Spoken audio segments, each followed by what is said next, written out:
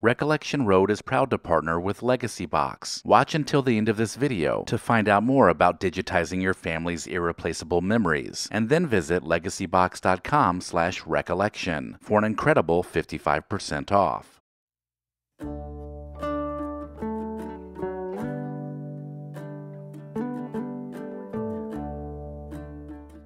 There's a generation of baby boomers that entered adulthood just as a new shopping method came into existence. Home shopping channels that were built into cable packages began airing long infomercial-style segments that tried to convince you of the life-changing benefits of their products. Not only were they absolutely needed, but you would also receive a substantial discount if you bought one immediately. The Home Shopping Network and QVC offered payment plans for many of these special buys. Whether it was a clever gadget, pretty jewelry, or a celebrity fashion line, shopping channels had us picking up the phone to order things we probably didn't need. But these channels are still a big part of retail therapy for many baby boomers.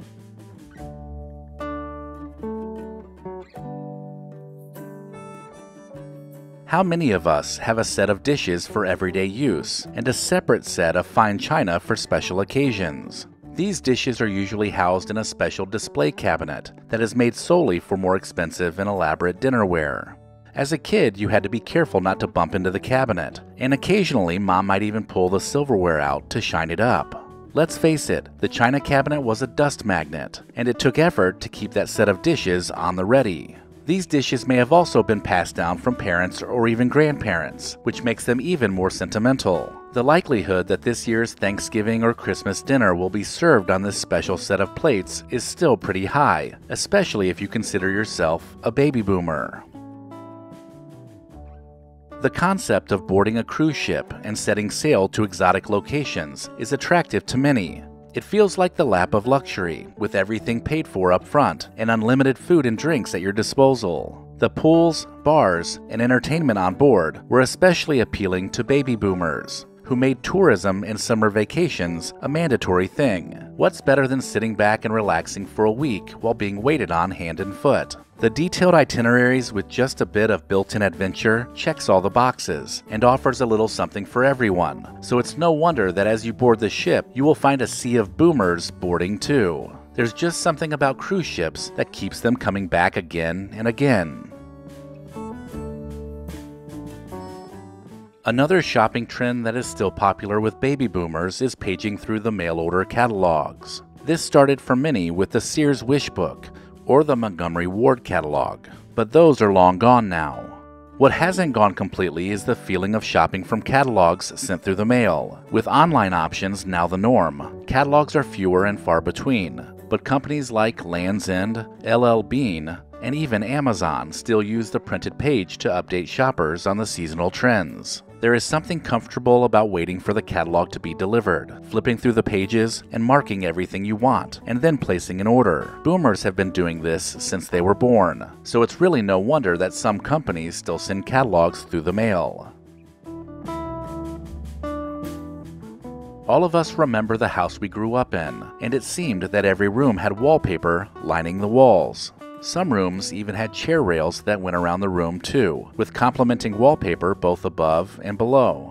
This decorating trend is something that can still be found in some homes of baby boomers. With each decade that passes, the patterns and colors are updated, from vibrant colors to floral patterns, and even the resurgence of vintage Victorian wallpaper. It's something that is hard to let go of. Maybe it's because it's more expensive than just painting, and also difficult to remove, that keeps boomers from simply moving away from it.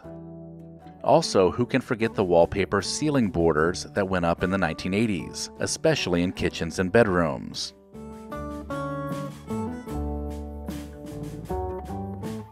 Most of us love a good conspiracy theory, but baby boomers seemingly invented the concept. Who really assassinated JFK? Did we really walk on the moon? Are remains of aliens actually stored at Area 51? There's nothing more satisfying than taking a momentous occasion and theorizing that it was all staged. Most of us can appreciate the work that goes into the drama and creativity of some of the theories, because they are fascinating to think about. The conspiracy theory genre has skyrocketed in recent years, with the ability to research and suggest theories online, not to mention the endless supply of TV shows dedicated to the subject. And occasionally, some of the far-fetched theories are even proven true, which fans the flames of conspiracy lovers. Let's face it, baby boomers love to go out to eat. With so many great restaurants to choose from these days, it's hard to believe that a chain restaurant is usually the choice for dinner. Sizzler, Golden Corral, Applebee's, and Ponderosa come to mind, because why mess with a familiar and trusted brand that is still affordable? Growing up during the golden era of national franchising made loyal fans out of the boomer generation. So when they find a good thing, there's no need to change it. And that is why when you drive past a chain restaurant around 4 p.m., you will find a parking lot full of diners waiting on the early bird specials.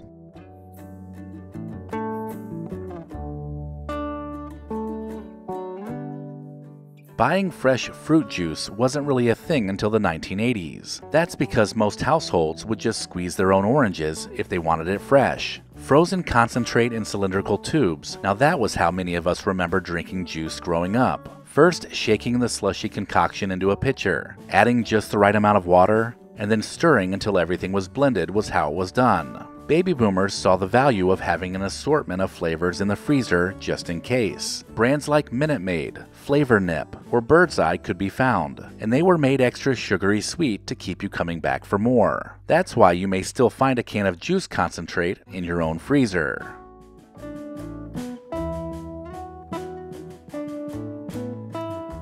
The houses of baby boomers across the country are stuffed with decorative trinkets and knickknacks that seemingly just collect dust. Some homes may even have extra pieces of furniture just to display all the mementos. Prior to the minimalist movement of modern times, brought on by the hoarding epidemic, having lots of these things around the house was perfectly normal. Whether it was tiny keepsakes from vacations past, precious moments figurines, or even the random tiny spoon collection, we couldn't get enough of collecting these knickknacks. And it's hard to part with these things that have adorned the rooms of our life for so long. How often do you pull out the iron and ironing board these days? For baby boomers, pressing the occasional dress, shirt, or pants is still alive and well in their home. Well before the wrinkled and sloppy look was in, looking sharp was required by pretty much everyone. Young families in the 1950s and 1960s would always have a dedicated pile of clothes to iron, and mom would usually take care of it. Hours could be spent on ironing any given week, so it's no wonder that new wrinkle-free fabrics have been invented to save us all time. Although ironing is becoming less of a chore, some of us still keep an iron and a can of spray starch on hand just in case.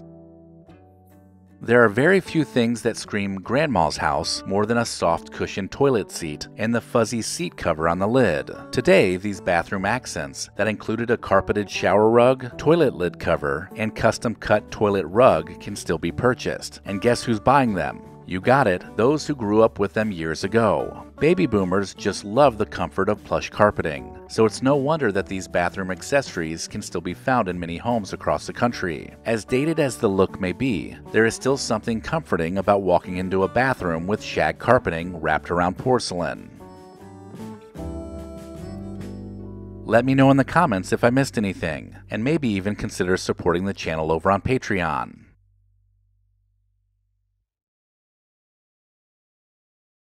Recollection Road and Legacy Box both believe it's important to preserve the past. If you're like me, there's a box of your family's treasured home movies and photos tucked away somewhere, and Legacy Box can help you preserve them digitally. The process is a simple and safe solution for converting your home movies and photos to thumb drive or to the cloud. Just send in your Legacy Box filled with old VHS and camcorder tapes, film reels, and pictures, and get back digital copies that can be easily enjoyed, shared, and kept organized. It's that easy. Legacy Box is trusted by over 1 million people, and it's all done right here in the USA. Get started preserving your past today. Go to legacybox.com/recollection to get an incredible 55% off. Buy today to take advantage of this exclusive offer and send in your memories when you're ready. Go to legacybox.com/recollection to save 55% while supplies last.